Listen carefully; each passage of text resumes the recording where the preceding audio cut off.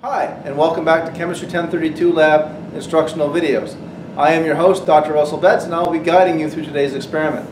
In today's experiment, entitled Solutions and Electrolytes, so experiment 7 in your book, we'll be examining some of the properties of electrolytes, as well as discussing what electrolytes are, as well as talking about solutions and molarities. Part 1 of this lab involves electrolytes. Electrolytes are charged particles dissolved in water. They come in two varieties, strong electrolytes and weak electrolytes. Strong electrolytes, when dissolved in water, dissociate completely, giving you cations and anions. Weak electrolytes, on the other hand, dissolve in water, but give you only a few ions, a few cations and a few anions, and mostly the parent molecule remains. Now, a great example of a weak electrolyte is acetic acid. It's that acid in white vinegar that makes it taste so good. Acetic acid is a weak electrolyte. It dissolves in water, but it dissociates only slightly, giving you cations and anions. It's mostly the parent molecule. On the other hand, a strong electrolyte will dissociate 100% in water, giving you only cations and anions, not leaving you with any of the parent molecule whatsoever. Now, the ramifications of this in water are very interesting. A strong electrolytic solution can conduct electricity extremely efficiently. A weak electrolytic solution, on the other hand, can only conduct electricity very slightly. But it still does it. It still conducts electricity, just not very well. Now, before you start thinking that all solutions are electrolytes, they're not. For example, sugar. Sugar dissolves in water, but it doesn't dissociate into ions. So that's a non-electrolyte. Not everything's an electrolyte. There's a lot of non-electrolytes out there. Now, part 2 of this lab will involve making a solution.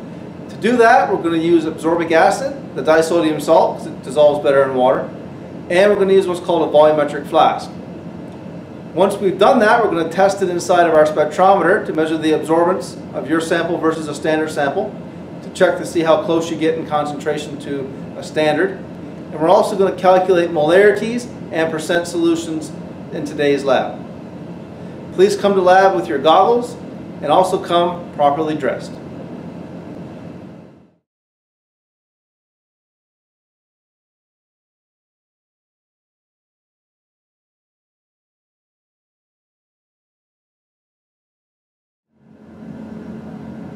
Hi, my name is Diony Antigua, and I'm a laboratory technician at Broward College North Campus.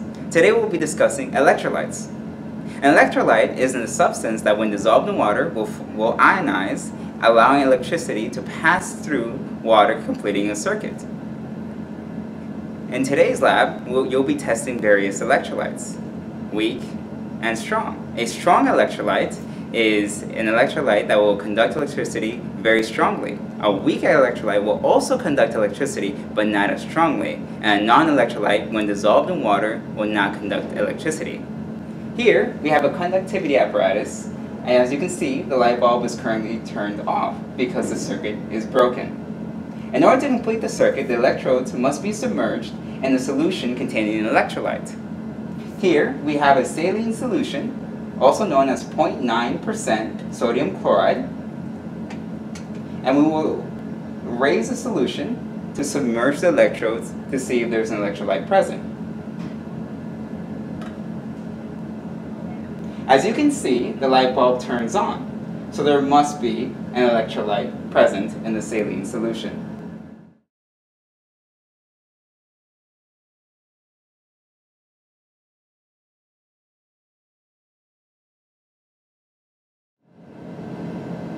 Part 2 of today's experiment, we're required to use a volumetric flask.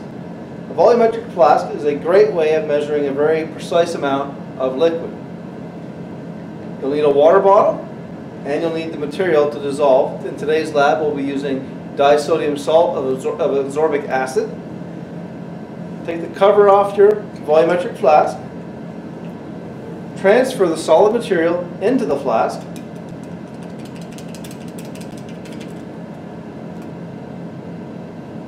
Take the water bottle, rinse down the material into the volumetric flask, and then add a little bit of water, about a third of the way full. Put the cover on, and then just swirl it like so. try to dissolve the material that's down there. Get it all nice and dissolved.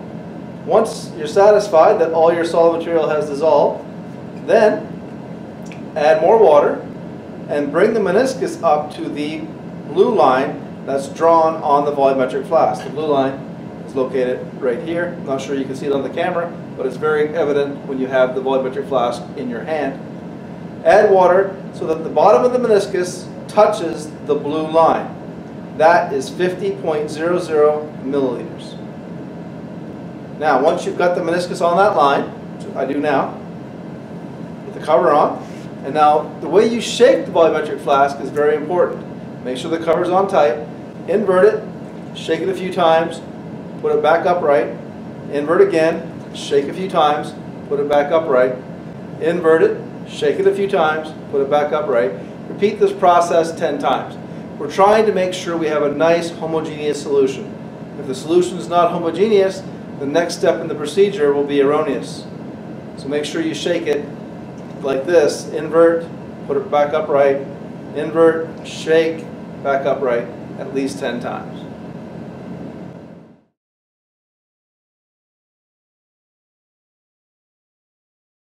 Once you've made your solution for part 2, bring it to the spectrophotometer. This machine measures absorption of light through a sample. You'll be testing your sample against a sample that I made. My sample is called the standard sample, and yours is called the test solution. The test solution should have the same absorbance as the standard solution if it has the same concentration. You'll want to get some help from your instructor to use this instrument. All you have to do is take your sample, a cuvette, this is a cuvette, small little square device, put the sample inside of the cuvette, fill it to about 1 centimeter from the top, and that's all you need. Put it inside the machine and get a reading. Again, you'll probably want to get your instructor's help doing this step.